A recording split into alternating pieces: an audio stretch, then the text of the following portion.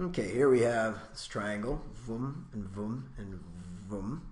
Nice right triangle. And on top of it, we have another right triangle, vum. There's my right triangle. So what do we have here in terms of points? P, S, R, and Q. What do we know? We have a root 5 up here. We have a 2 root 5 for QP. Let me draw a nice little there. That looks more like a triangle. And we have RS is equal to 3. Column A. Area of triangle PQR. In column or quantity B, we have the area of PSR. Which one's bigger? Well, this question screams out to be Pythagorean theorem. Why? Well, they give me two sides right here. Right triangle, we want to know the third side.